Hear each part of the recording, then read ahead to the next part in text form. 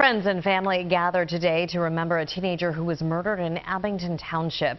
A memorial was held at Nazareth Academy High School, Morgan McCaffery's alma mater. 1 year ago today, the 18-year-old was stabbed to death at the Meadowbrook SEPTA station. Her ex-boyfriend is now charged with her murder and awaiting trial.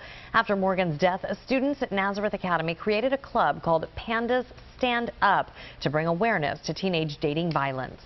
The past year has been difficult for all of us in many different ways, and this allowed us to all come together and remember her and be able to just see how many people's lives she's impacted over the past year. These girls and these people have held our family up all year, and so it warms our heart and it helps us to continue.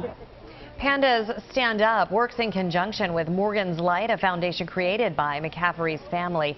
A small memorial was also set up today at the train station where she was killed.